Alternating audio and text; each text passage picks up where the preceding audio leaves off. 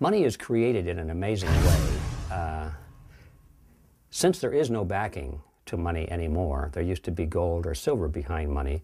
In those days, money was created when there was a certain amount of gold or silver that was brought into the bank and put into the vault.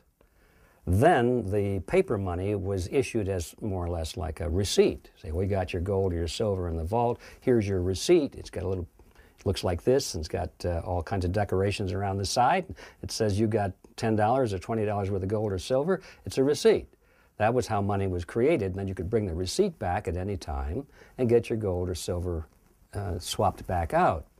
That's the beginning of the process. Well, it didn't stay that way very long in history, because the bankers discovered that while they're sitting on all this gold and silver and the people are circulating these receipts, that very seldom did all of the receipts come back, or even very many of them. People were very content to let the gold and silver sit there and just use the receipts. So the temptation was so great that they began to issue more receipts than there was gold or silver. So what you would do is you take your gold down to the blacksmith who had a safe, and he would give you a certificate saying, yes, you have a pound of gold in my safe here, and he would guard your gold, but he'd give you a certificate.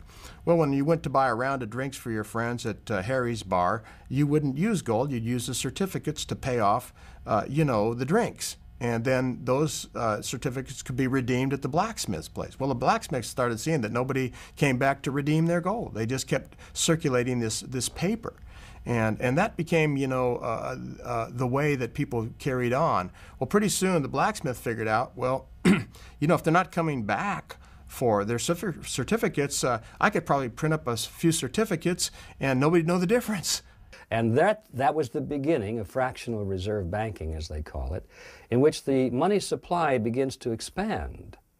And it's artificially expanding because of a decision made by the bankers and later on by the politicians who went into partnership with the bankers that this was an acceptable practice.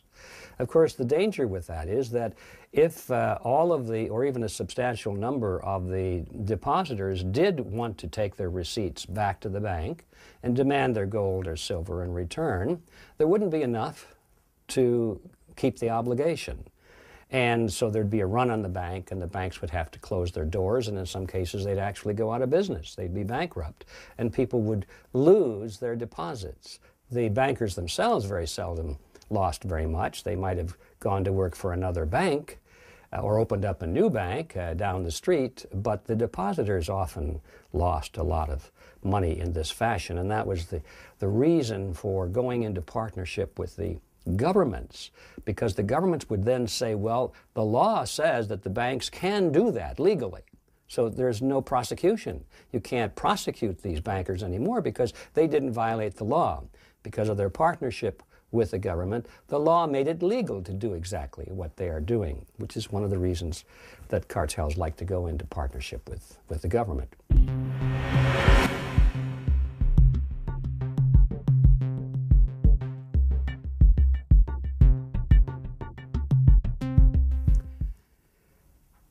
The Federal Reserve is a strange creature. There's nothing quite like it out there. Most people think that it is a government agency and that it's here to protect the best interests of the common man. But the truth of the matter is, when you cut through all of the debate and all of the research, you come to the startling realization that the Federal Reserve System is a cartel. It's a cartel, no different really than a sugar cartel or an oil cartel or a bean cartel. Happens to be a banking cartel. And that means that it is private.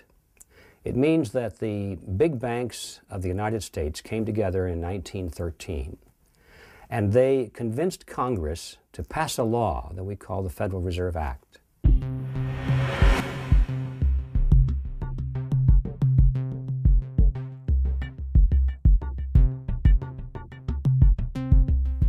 And this law became the embodiment of the cartel agreement. You see, what cartels do generally is they decide that they don't want to compete with each other. Cartels are made up of different separate companies which on the surface appear to be competitors. And they decide they don't want to compete with each other. They want to improve their profit margins and solidify their position in the marketplace. And so they want to get rid of competition, and they decide they're going to fix prices or divide up product or geography or something like that. And they come to cartel agreements to reduce competition between themselves. One of the problems with cartels is that it's very difficult to enforce those rules and regulations, those agreements. How do you do it? If a member of the cartel wishes to drop out and say, I don't want to play anymore, there's nothing that the other members can do unless they have made that cartel agreement into law. Now, if they've taken the cartel agreement and they've passed it through the legislature of the nation, now it becomes law, and now when one of the members tries to drop out, they can call the government into play and use the police force of the nation to enforce the cartel agreement, which is why all cartels love to have government involved as a partner.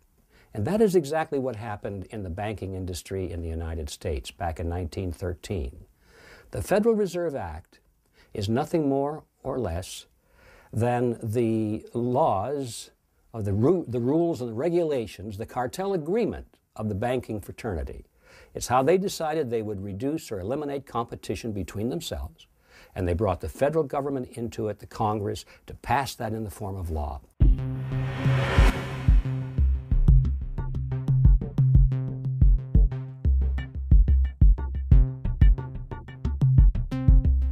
So, what we're dealing with here is not a government agency at all.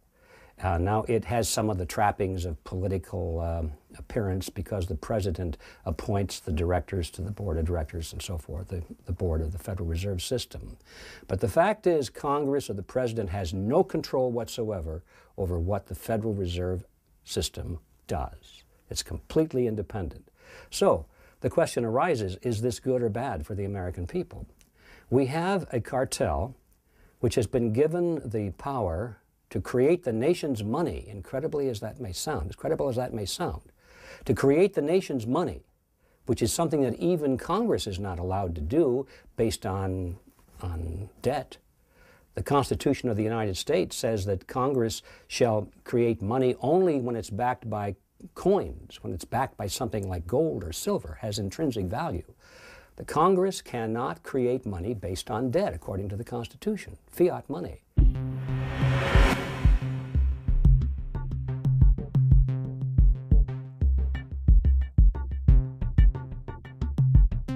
Congress actually gave that power, which it did not have, to this cartel, the banking cartel, which we call the Federal Reserve System.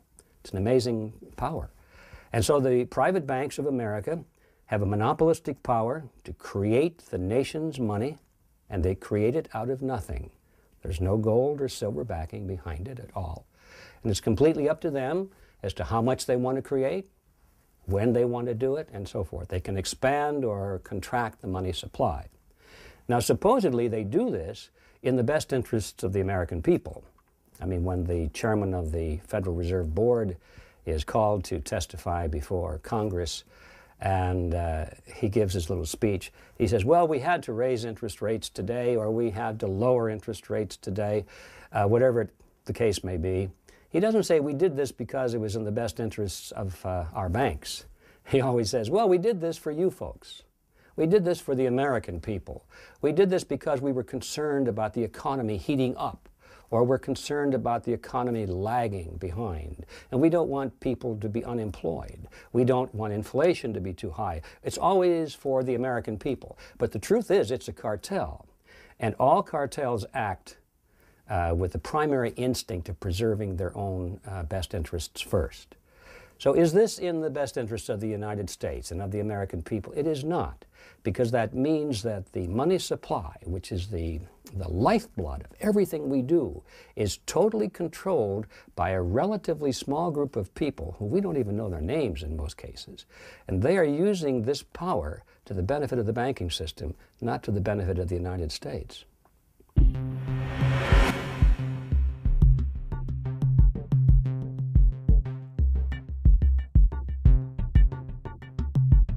Well, here's how it works. Remember, I said before that the Federal Reserve really is a partnership between government and the banks.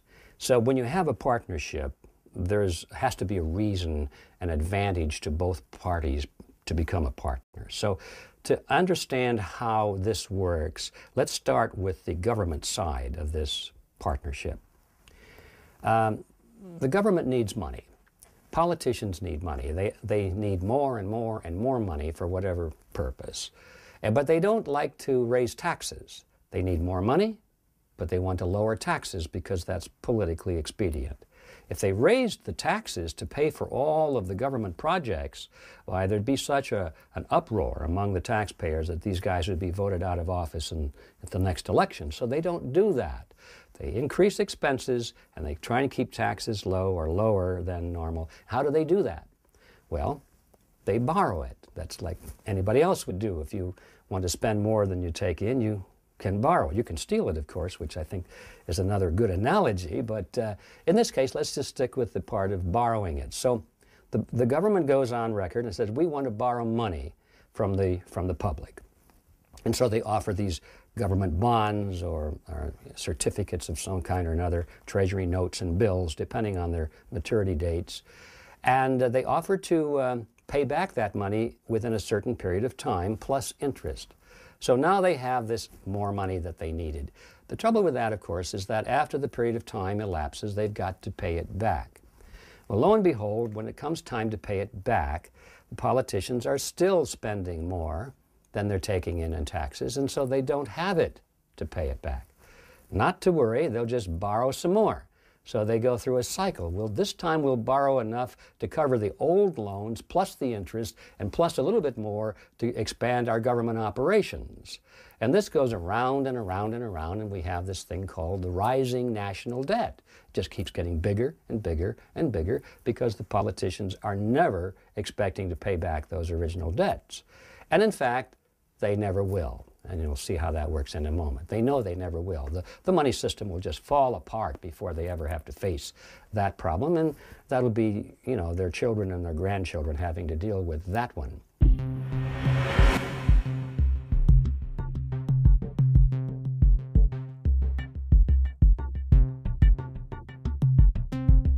Well, no, so far so good. So they borrow this money, and the debt goes up and up and up. But so far, there's no new money created because the money they have borrowed was money that was already in existence. Let's say that I wanted to buy a government bond, so I loan money to the government. No new money is created. They just got some of the original money back in the form of a loan. Where the new money comes into play is at a next step. You see, they never have enough. They never can borrow enough from the general population or from investment firms or from banks or from other countries. There's never enough money out there to borrow. They need more. And so this is where the Federal Reserve comes in. There's usually a margin, anywhere from 7 to 20 to 30% of what they need to borrow that just doesn't exist. Or in order for them to borrow it, they would have to raise the interest rates to attract that much more money in, and they don't want to raise the interest rates. So now they finally go to their partner, the Federal Reserve System. And they say, okay, partner, here's where you come into the game. We need to borrow today, let's just say another $1 billion. And the Federal Reserve officer says, okay, that's fine. Figuratively, he pulls out the desk drawer, pulls out this big black book, checkbook. Of course, this is all done by computers in reality, but for the sake of analogy here, it's a little easier to visualize with a checkbook. So he writes a check for $1 billion to the United States government and hands it to the Treasury official. And he says, thank you very much. He goes down and deposits this $1 billion check into the government's checking account. Okay, so now they have another $1 billion loan, supposedly. The question is, where did that money come from? What account did it come from? Who put the money into the Federal Reserve System for that $1 billion to be loaned? And the answer is, nobody did. There is no money. It just came out of thin air. It was manufactured just for the purpose of this loan. Now, if you and I were to do that, we'd go to jail. But the Federal Reserve can do it because the government wants them to do it, because they're the lender of last resort. It doesn't make any difference if they can borrow enough money from the private sector at the rates they want to offer. It doesn't make any difference because they know at the last minute they can always go to the Federal Reserve and by obligation The Federal Reserve will create that money out of thin air, just the way they used to do it on the printing presses. Except today they don't use printing presses for most of it because it's checkbook money. It's in a computer, it's digits, it's invisible. They just create it out of thin air. And now this is new money, and the money supply expands on the basis of what money was created for this loan.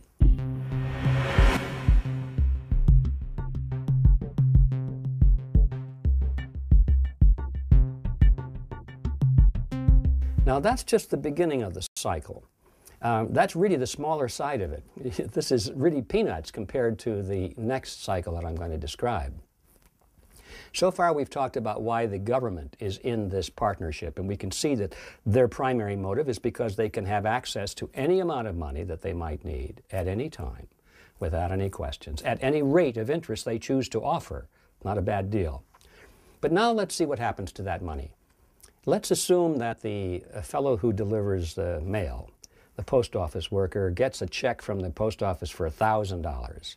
And now that was newly created money through the process which I just described.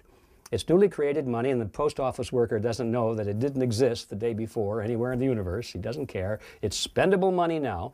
So he takes this check to his private bank, commercial bank down the block, and deposits it into his private checking account. Now, finally, the money is out of the government side and goes into the private commercial banking side, and this is where the action really heats up.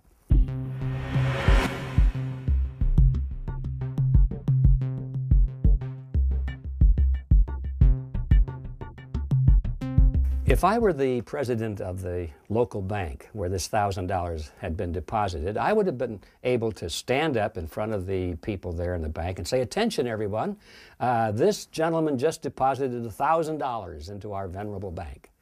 And everybody would be happy because generally people go to the banks to borrow money. A lot of them do. And so they know that if there's money on deposit and there's lots of money to lend, generally that means that the rates of interest are low. So people are happy to know that we have money to lend. You might ask me, well, how much money do you have to loan? And I'd say, well, how much do you need? And you would say, well, I was looking at a used car, $9,000 would be about right. And I'd say, I can do that. But you would say, I thought he just deposited $1,000. I would say, yes, he did. And this could go back and forth, and you'd say, well, how can you loan $9,000 when he only deposited $1,000? And if I were a good banker, I would say, don't worry about it, sir. It's all quite legal. It's all regulated by the Federal Reserve System. It's entirely possible, and indeed it is, because according to the Federal Reserve regulations, which, don't forget, are created by the banks for the banks, all the banks have to have, at the current time, is 10% of their deposits in reserve compared to the amount of loans that they put out. 10% in reserve. So if you take $1,000 and you put that in your accounting ledger under the heading, and you put the word on the top that says reserve, now you've got $1,000 in reserve, and that's 10% of $10,000, which means you can loan $9,000 and still have 10% reserve. So now the banks can literally create $9,000 out of thin air and still be quite legal because they've got 10% in reserve. Now that's kind of an oversimplified way of explaining it, but basically that's the accounting that goes on. So the banks will be able to, I would, as a banker, would be able to create $9,000 out of nothing and loan it to you at interest. Now just think about that for a minute.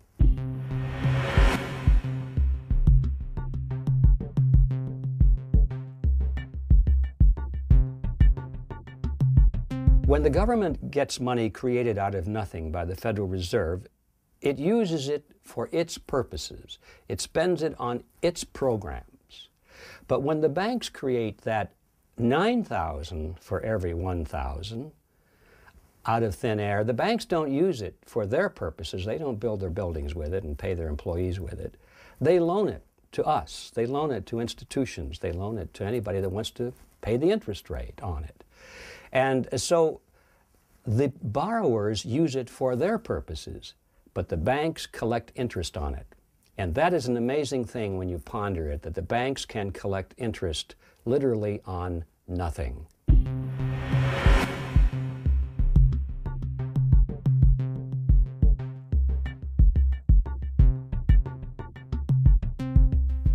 So when the banks say we're going to earn 3% or 3.5% on the money we have on deposit, they're not telling you the whole story, because that money on deposit is used to leverage the creation of 9 times more money.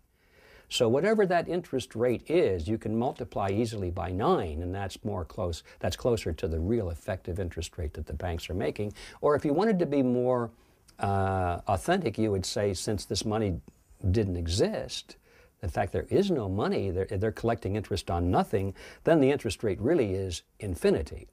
So it's not a bad business to be in, you might say, which is why, of course, the banks are doing pretty well.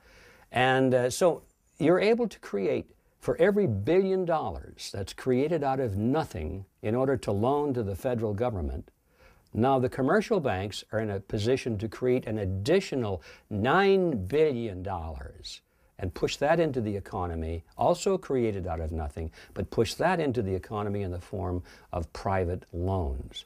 This is how money is created, not only in America, but now in most of the world, which follows this general pattern. Actions have consequences. This creation of money and expansion of the money supply has a consequence. And not only can the supply expand, but it can also contract. And so we have this boom-bust cycle, which would be very difficult if money were based on gold or silver, because the supply could not expand or contract rapidly or at the whim of some committee or some political group or some motive like that. It depends on how much gold and silver there is. In the days when money was backed by gold and silver, the supply of money remained very stable. It expanded perfectly in proportion to the expansion of the population and an expansion to the economy. So there were no booms and busts in those short periods of time when government didn't allow banks to create money out of nothing.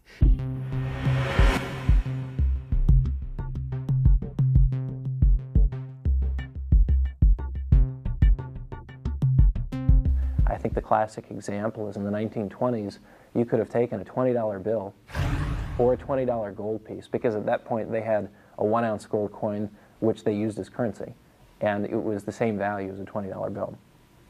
And you could go out and buy a complete suit of clothes, a 3-piece suit, tie, the whole works, for either one, a $20 bill or a $20 gold piece. Today you can still do the same thing, assuming that it's a modest suit and not an Armani or a Canali or an Italian vintage, but you can spend $800–900 on a good suit of clothes, and your $20 bill has maintained its value, or your $20 gold piece has maintained its value. It'll still buy it.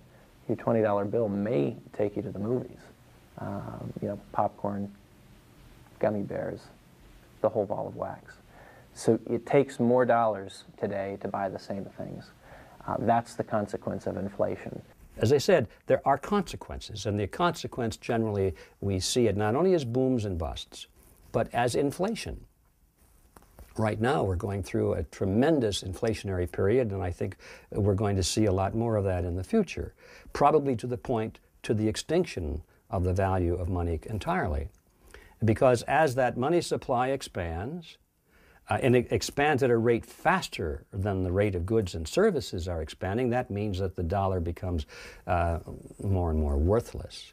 And I think the best way to illustrate that is to realize that if we had lived in ancient Rome and we had a 1-ounce gold coin of the realm at that time, that would have purchased for us a very fine toga, a handcrafted belt, and a pair of sandals. Today, thousands of years later, if we have a 1-ounce gold coin with no particular numismatic value, no collector's value, just the value of the gold, we can take that to the bank, exchange it for Federal Reserve notes, run down before it loses value, run down to the clothing store and buy a nice suit, a handcrafted belt, and a pair of shoes. The value of 1 ounce of gold in terms of purchasing power has not changed drastically in thousands of years and never can. And the money supply should be based on that kind of a solid principle so that you can depend on its purchasing power. But when you've broken loose from a backing in the monetary system, and now you have just politicians and bankers deciding how much money is going to be created, now you've got this expansion, you've got the devaluation of the purchasing power of the dollar, and you have this thing called inflation, which means that your savings are being wiped out. The truth of the matter is the average man today, he can work a whole lifetime, and he can put his savings into a savings account in terms of dollars, and when he gets to the end of his career, those dollars will be withered and withered and withered and practically zero. So inflation is a tax.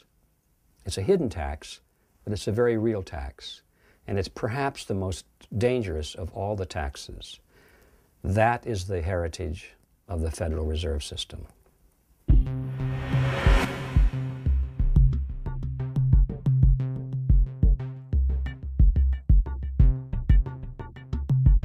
The only thing that has kept the United States economy going in the 21st century is the expansion of debt. It's all based on a buildup in consumer and government debt. The main way they kept it going was they gave credit cards to everybody. And if you maxed out this one, you started on another one. Even more important, Alan Greenspan, in order to cover up the job loss from offshoring, put interest rates down to an enormous low and created a housing boom, because what's important to people is not the price of the house, it's the monthly mortgage. And when you get rates as low as Greenspan had them, the monthly payments drop. When monthly payments drop, housing prices tend to go up. And so people who already had a house saw big rises, and they refinanced the house and took out the money and spent it. And so we've had an economy moving along in the 21st century because people are running up credit card bills, and because they were refinancing rising house prices and spending the equity they had in their homes. Now, what's happened? The housing boom is over. There's a bust. Associated with that bust, we have these very curious financial instruments, these subprime loans that were packaged and sold as derivatives, and now they are tending to bring down the entire banking system. And what are financial institutions holding these subprime derivative, these securitized packages? What they're doing to maintain their balance sheet is to sell off their good assets, their stocks in good companies, their bonds that aren't in trouble. And so that's pushed the stock market down, do you see? So the balance sheets of the banks are impaired. No one knows where this is going to end. We've had dire predictions. I don't know where it's going to end either. But these huge amounts of these subprime derivatives and securitized loans that people hold, there's no market for them. No one knows how bad the hit is. And so now the Fed wants to ease money and put more money into the system, but the banks are impaired. Do the banks, who they're going to lend to? They're going to lend to consumers who can't hold on to their homes from their mortgages, whose credit cards are maxed out. Do you see what I'm saying? Throughout history, no nation has ever abandoned a solid monetary system. No nation has ever taken on fiat currency, which is the currency without solid backing, without having its economy destroyed. There are no exceptions. And I see nothing that gives the United States a free ticket. I don't see any reason that the United States should be exempt from this law of history. It seems to me that we have gotten by pretty well, even though we have followed terrible economic practices. We have delayed the day of reckoning, primarily because the United States dollar was the international exchange dollar. It was the dollar of settlements. And everybody wanted it. No matter how much we produced, it seemed like there was an endless demand for it around the world because they always knew somebody else would take it. So there was a lot of psychological element involved there. That era is coming to an end. In fact, I think it has already come to an end, where nations around the world eagerly want the United States dollar. They realize that we are debauching the dollar so quickly now, we are inflating it so quickly, that it's no longer a desirable currency to have. And so they're looking for alternate currencies. It could be the euro, it could be the yen, it could be anything, but they don't want the US dollar because they know if they hold that dollar very long, they're going to be losing value.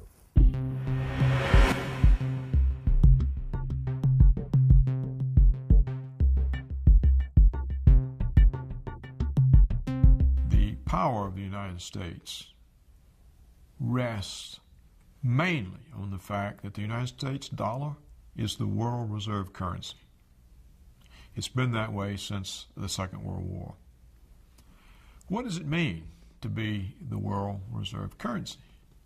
It means that you're the world money and that you can pay your bills in your own currency.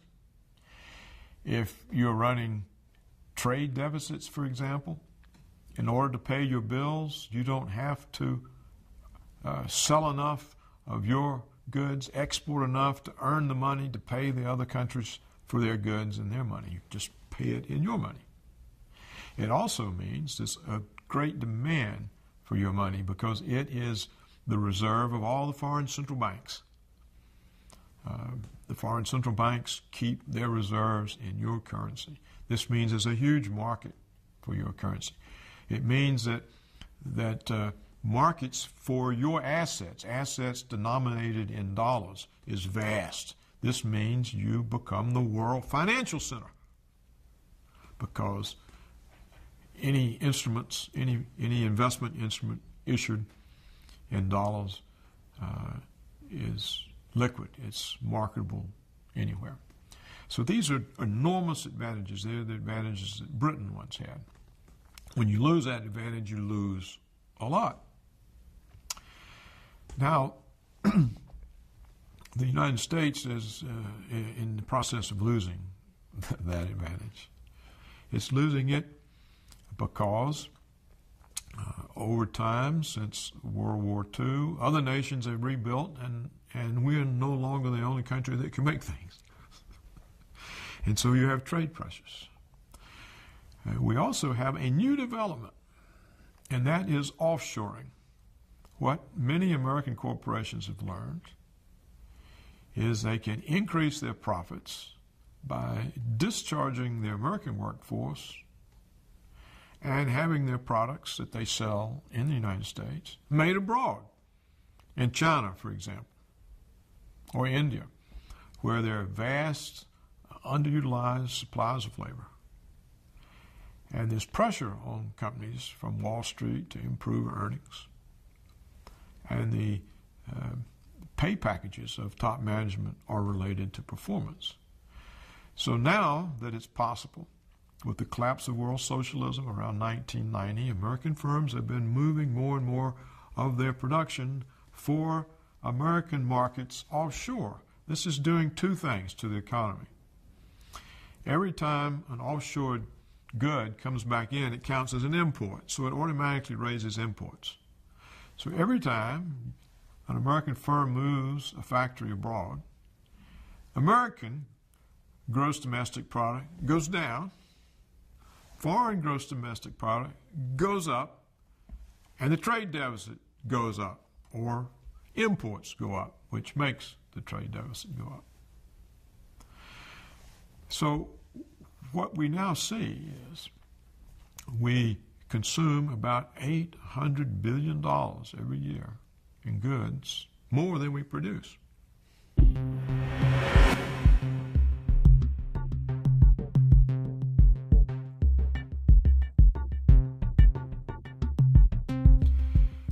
able to do this. It's a gradual thing that we got into, you know, a little at a time. We're able to do this because people were willing to accept the dollars as payments. It was the reserve currency. Now they have huge numbers of these dollars, and they're beginning to wonder about it. They're beginning to say we're really overweighted in our investment portfolios with dollars. And there's a less inclination. And therefore, what we've seen during the last 6 years of the Bush administration is an enormous decline in the value of the United States dollar in relation to other hard currencies, particularly the euro. When the euro was first issued, it was €1 to $1. Today, it's $1.52 that you have to pay to get €1.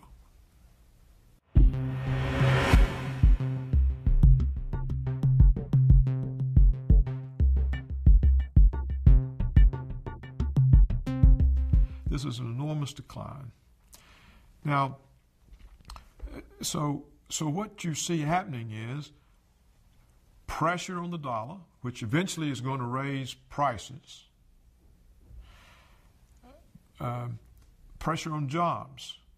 In the 21st century, the United States has been able to create net new jobs only in domestic services, non-tradable services. We're not creating jobs in exports. We're not creating jobs in information technology or high-tech type of service jobs. We're creating jobs with waitresses and bartenders and ambulatory health care and hospital orderlies and social service and school teachers.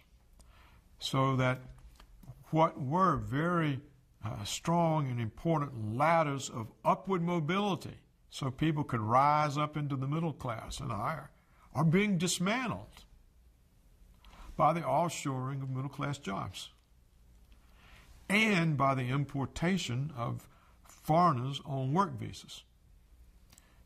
If you don't want to hire an American engineer, you claim a shortage, and then you bring in one from abroad at a much lower salary.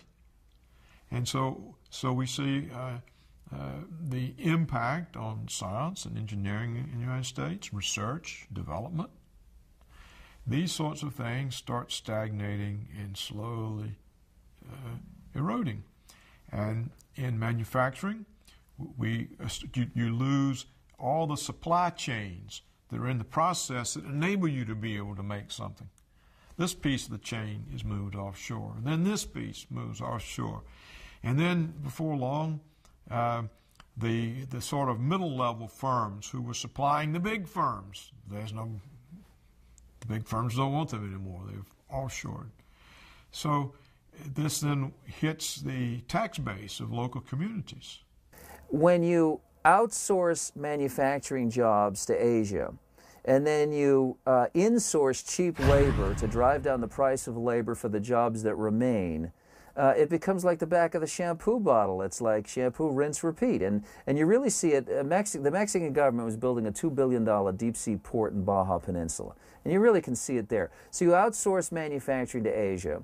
And then once the port is open on the Baja Peninsula, you import the manufactured finished goods into Baja, where you skip OSHA, you skip the Longshoremen's Union, and then you put it on NAFTA trucks and drive it into a Walmart in the middle of the country.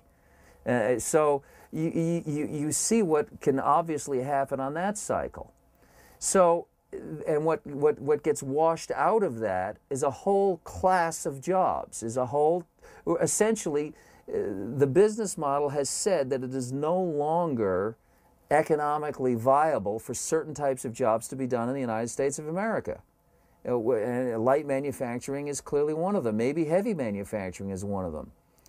It becomes a real problem in certain critical industries. For instance, we've been throwing pork barrel spending at some shipyards down in Mississippi. Trent Lott was very good at getting that money for the shipyards down there in Mobile.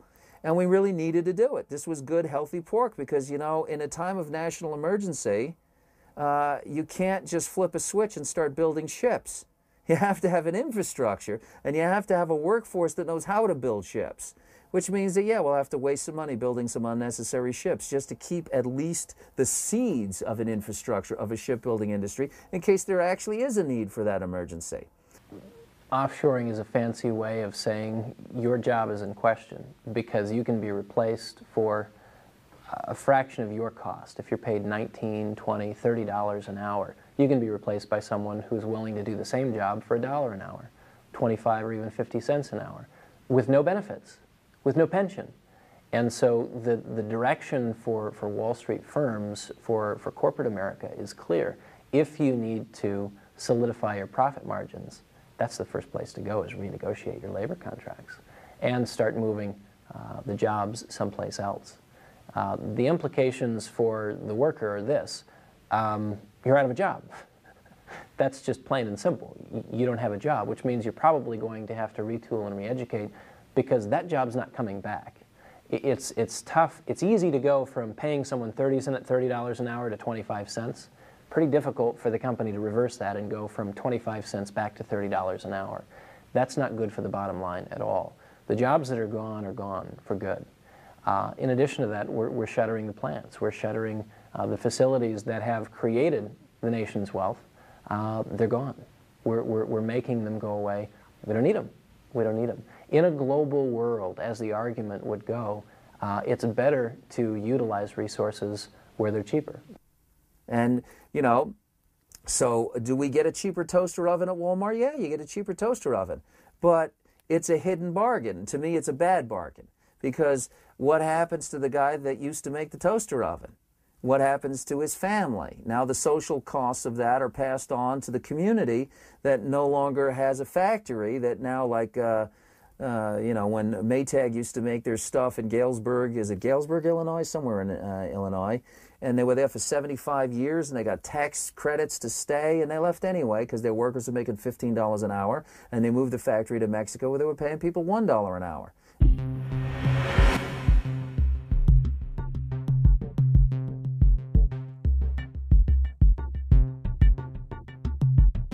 The enormous expense of all this, the red ink, it's a deficit, is financed by the Chinese and the Japanese, who use all the surplus dollars they earn from their trade surpluses of the United States to buy U.S. government bonds.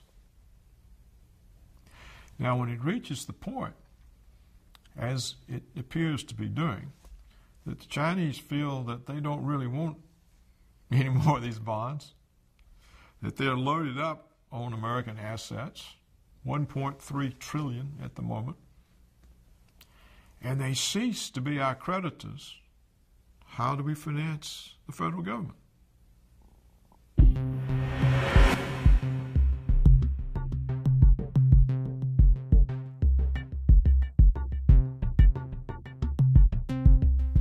The American saving rate is about zero, so the Americans can't buy the bonds. People haven't had any, the median income of families has not gone up in the United States in a couple of decades, perhaps longer.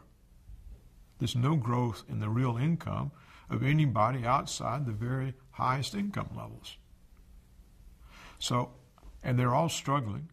They're drowning in credit card debt. Many of them now can't deal with their mortgages. How are you going to raise the taxes? So if you put all that together, you can see that it's headed to a new kind of crisis. And if the United States government wakes up one day and has to deal with the fact that the dollar is no longer accepted as reserve currency, what is it going to do? I think the end of the era is upon us. All of those dollars that they generally call euro dollars that are all around the world, what are those people going to do with them? They don't want them anymore. So they'll start looking for ways to send them back to the United States and buy things while they still can, before the value is completely gone. And so we're already beginning to see this reversal of the cash flow back into the United States. And the money is coming in tremendous quantities. So not only do we have Oh, by the way, why is it coming in? What are they doing with it? Well, they're trying to buy up our goods and services, or buy up our politicians, or buy up real estate or corporations. They're even buying up banks now, you might have noticed. They're sending this money back to the United States to buy a strong interest in some of the biggest banks of America. The banks need the money. And sometimes the pundits will say, well, look, we're getting capital back into the United States. No, they don't understand the difference between money and capital. Capital is wealth. Capital is ownership. Capital would be a stock in a corporation. Money is just pieces of paper. So what we're doing is we're losing capital, real capital, which means ownership in the productivity and the business entity of America. We're shipping the capital out and getting worthless paper dollars back in. And so that's what they're doing with this money. And so not only is the Federal Reserve expanding the money supply very rapidly to pay for all of its programs, to pay for its wars, to pay for its welfare, to pay for bailing out people whose homes are in trouble. They're just creating money like crazy to do this without raising taxes. And now we got a proposal to lower taxes while they're increasing spending. The insanity is incredible. Not only is that happening, but all this other money for the past 30, 40, 50 years that's been around the country is also coming back in. And you don't have to be a rocket scientist to figure out when all this money comes into the United States, it just gets more and more worthless. And your savings and my savings will become worthless too. The price of a loaf of bread, Lord knows what it's going to be, but it's going to be many times higher than it is now. A depression is a period of time during which most people's standard of living drops significantly. There are other good definitions of a depression. That's a nice, broad, general one. And I believe that because there is such a thing as the business cycle, which we don't have time to go into now, but the problems that we had in the 1930s, we're going to see that type of a phenomenon again. It's not going to be like the 1930s. It's going to be different. The similarity is going to be a massive drop in the general standard of living. And I call it the Greater Depression. The U.S., especially for the last 15 years, our main export, our main product has been dollars, which are unbacked liabilities of the U.S. government. And we've been able to ship these things abroad by the trillions, and these nice foreigners ship us all kinds of good things. They ship us Mercedes and Sonys and cocaine and oil and all kinds of things, and we just give them dollars. But now there's 6 trillion of these dollars out there, and these people are starting to realize that they're holding hot potatoes. And they don't want to all run towards the exits at once, but they know what they've got. They've got just pieces of paper that are unsecured liabilities of a bankrupt government. And these dollars are going to start flowing back into the U.S. And inflation is going to explode in this country. Interest rates are going to go through the ceiling. It's going to be devastating for the average American. What you see happen is a big reduction in real living standards for 95% of the population. The living standards will just all of a sudden be adjusted downward substantially. Now, many of these people are already hard-pressed. So what comes from that?